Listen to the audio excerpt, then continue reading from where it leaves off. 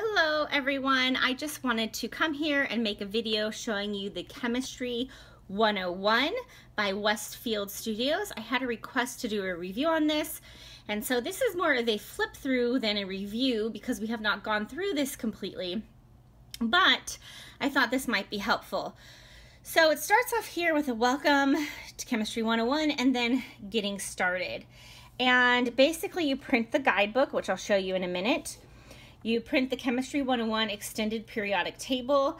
I actually didn't print this because I have a laminated periodic table that my daughter has, so I didn't print that.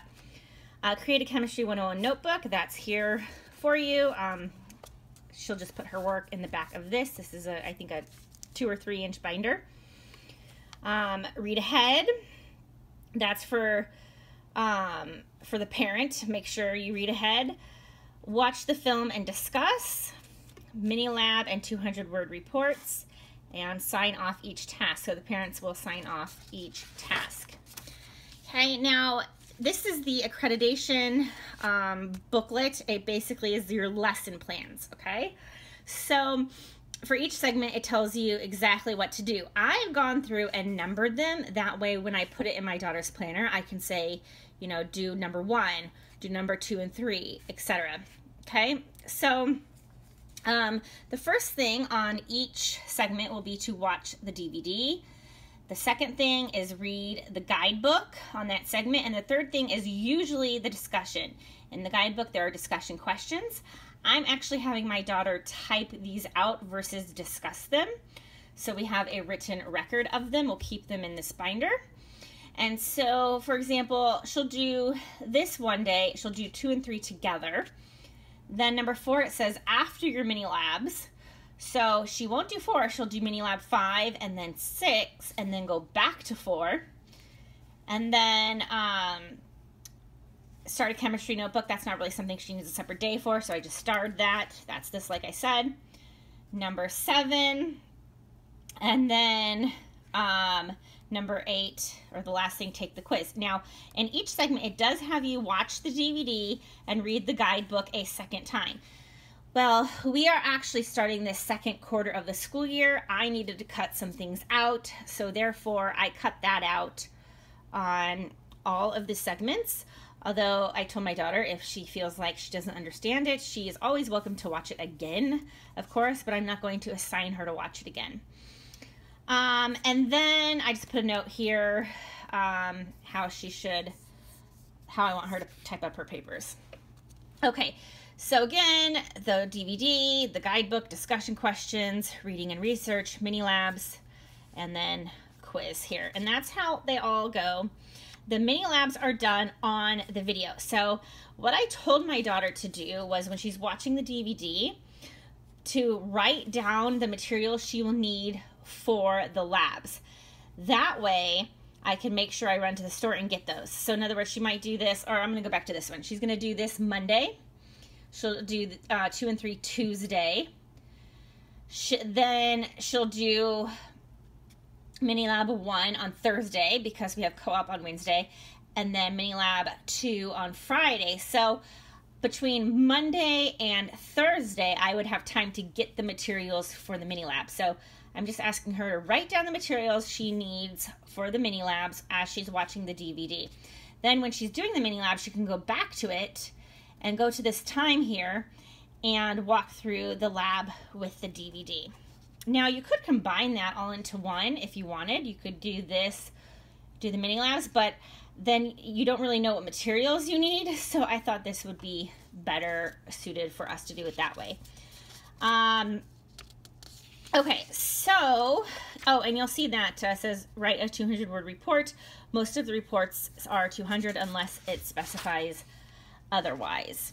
Sometimes you will also see that you're going to check out some kids books on these topics from the library.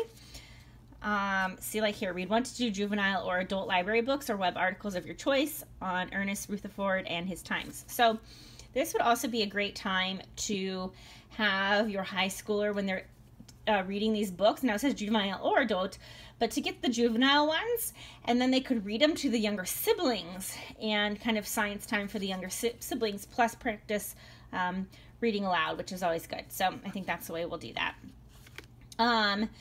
And sometimes it does tell you what you need if it's not in the DVD. Okay, so then I would, of course, look ahead and know to have those materials. And again, for this, that's why it's important to read ahead, because you'll know that, oh, you know, I need to check out some library books on this topic, that sort of thing. Sometimes it will have you go to websites. Again, checking out some library books there. And so these, you see, it pretty much follows the same thing each segment. Draw an illustration of the various models of the atom, from the solid billiard ball to the quantum model. Then draw an imaginative model of what it may look like in the future. I just think it's really super kind of interesting. I think these labs look fun, from what I can tell. Oh, and then I counted there's 5 field trips in the Chemistry 101.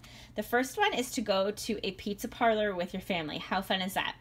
And I just love how they word things here. Any excuse to eat pizza. An isotope is an element in the equal place on the periodic table, but just a bit heavier.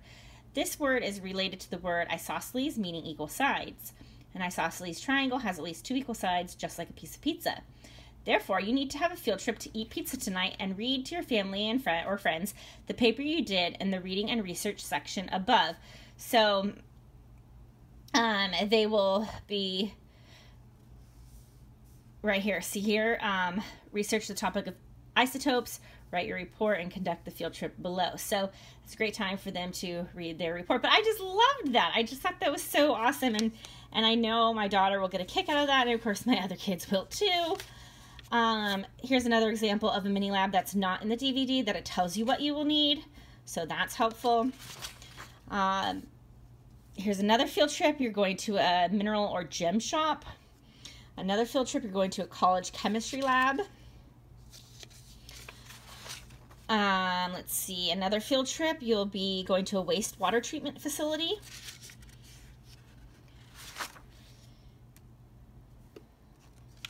There was another field trip in here. Here it is. Find out where electricity is generated in your area. You know, try to get a tour, that sort of thing. And then I just love this part. If they do not give tours, go to the facility and stop in the front desk and pick up any literature they have. Have a look around and give yourself a tour as much as you can see. Then go have an ice cream cone to help make up for the fact that they wouldn't give you a tour. You can just tell this is written by a homeschool parent, because this is, you know, exactly the type of thing that I just think, I just love. And I could see myself saying exactly like that. Well, they won't give us a tour, so let's go have ice cream. You know, obviously ice cream really has nothing to do with this, but I just think that little thing right there, just, you know, go and get an ice cream cone. I'd say do the tour and go get an ice cream cone, you know, if they will. Just brings that little extra blessing to homeschool. You know, those are the memories that your kids are going to take from homeschool. You know, maybe they won't actually remember too much from the electricity field trip, but they'll remember, well, we went out to ice cream after that field trip. You know, it's just those memory making. I just love it. Some things here, it will tell you to purchase things. I've seen this a couple times in this curriculum, so you'll, again, want to read ahead.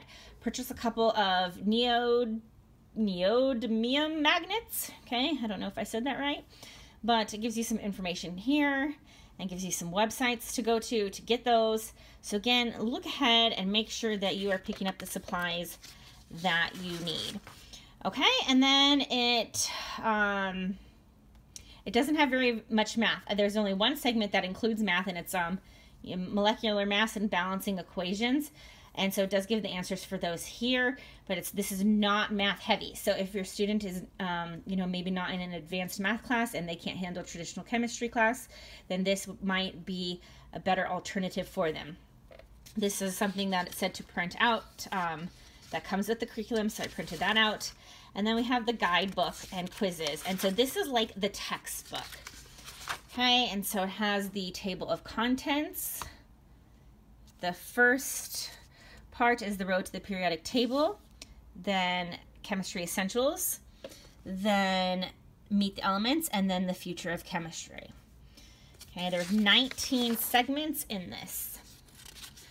But like I was showing you, it's not necessarily going to work out to be a segment a week, although you could do it that way and finish this quickly.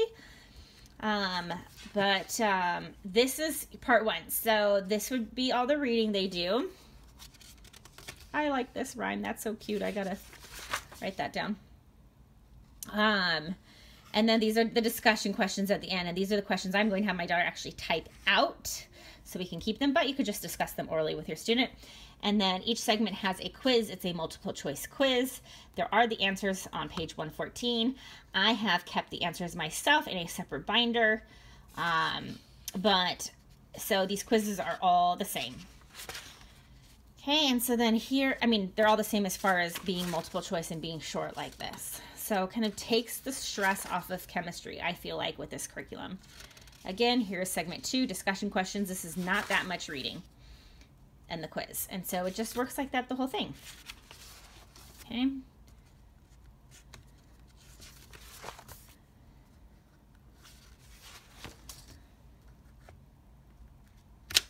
I guess this is going over all the elements. Every lesson follows the same format. We have watched only one part of the DVDs and I found it extremely interesting and engaging. It does look to be a little bit older, but that didn't seem to matter because it was super interesting and really seemed to bring chemistry alive. And when we were watching the videos, my daughter was saying, oh, I want to do those experiments. But good thing is they are scheduled for you, so you do get to do them. So again, that's how this works. I hope that was helpful. This is, you know, a great curriculum for somebody who is not going into a science field, who you want to have just a basic overview of chemistry, and who maybe isn't strong in math. So those are, you know, kind of the people that this would fit.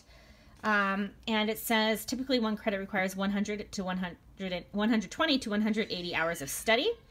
And that is why on these sheets it tells you the target hours, and then you can write the actual hours and then sign off. I'm not too concerned about this. If we finish this, she's going to get her credit.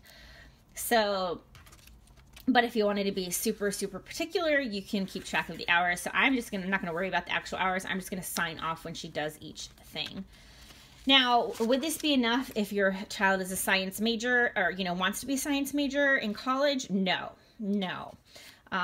It doesn't get into a lot of the math, and it is nothing compared to BJU chemistry or like apology chemistry or anything like that. But for a basic chemistry course for either a non-college bound student or a student not in a science field or a student who's not yet there in math, this is perfect. The DVD is also appropriate for anyone in your family to watch. So therefore, if your little kids are around, you don't have to worry about them seeing or hearing something they shouldn't see or hear. This is absolutely appropriate. In fact, they would probably want to watch it. So, but again, I just love that it has the field trips and the labs and the reading and research and the discussion and the, you know, everything. I just really, really love this, how it's set up, how it's easy to follow. The only thing I would say I would change is I wish these mini labs had the what you need included. So I know it's on the DVD, but I wish they also included it here so that when I'm shopping on the weekend, I could pick those up. So that would be my only complaint, but that's not a huge deal. And anyways, I really hope that was helpful. If you have any questions, please let me know.